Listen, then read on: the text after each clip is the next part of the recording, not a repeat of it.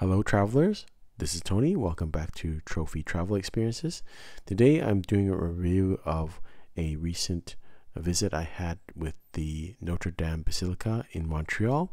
I really think this is a must-see when you're in the city. It is a $15 entry. You can buy it online at first. You can also queue up and pay cash when you're there, but just buy it online and just avoid the lineup.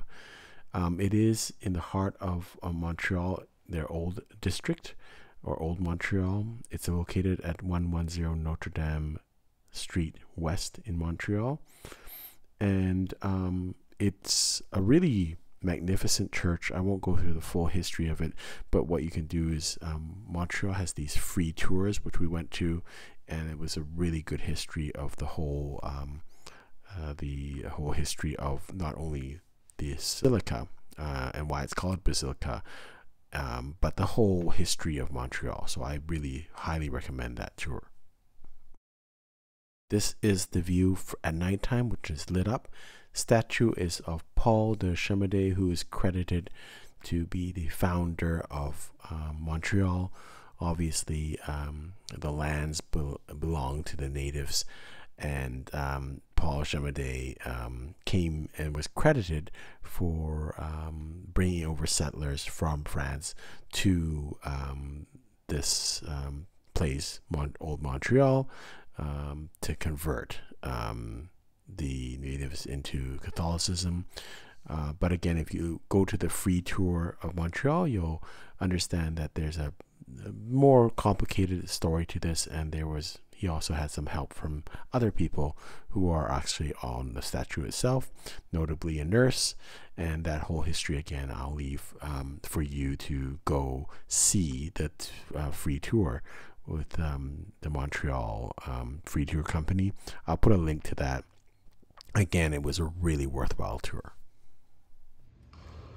These are some videos of the stunning altar of the Notre Dame Basilica.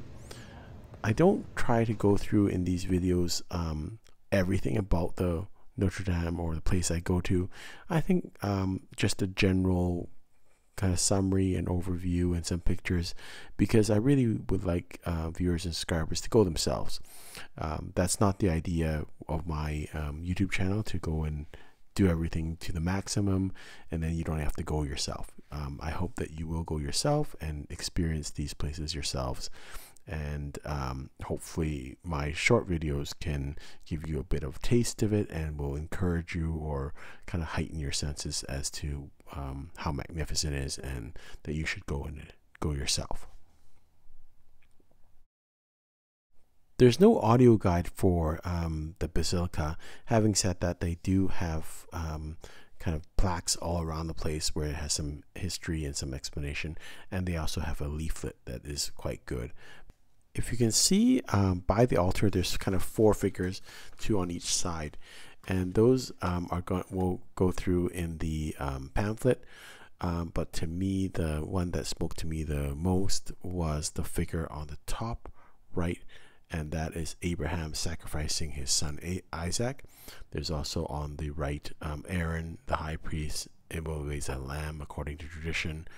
On the left, you have Moses giving laws about offering animal sacrifices on the altar, and then also Melchizedek offers bread and wine. In the back, you can see the organ, which was built in 1891.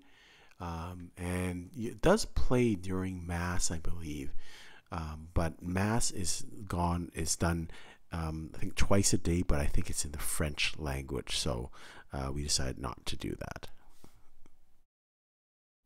I'll also mention that they have the Aura experience also offered, and so it's kind of a light and visual show with music every night. I think it's at 6 o'clock. I think it's $32, and you get a discount if you buy the admission and the Aura experience at the same time. I personally passed on it just because I thought, well, it's not a totally religious show, and I really don't need light and sound to kind of get something from Notre Dame. Just the beauty of itself was enough for me. And it's also at 6 p.m. so it's kind of difficult if you have dinner plans that night at 7 to go to that show. So I skipped on it just based on the price, $32. I thought it was, compared to the admission for $14, I thought I got a lot of value just with the admission. There's many stained glass windows like this one all around the whole basilica, and they have different chapels like many Catholic churches around the world, but it's always very nice to see.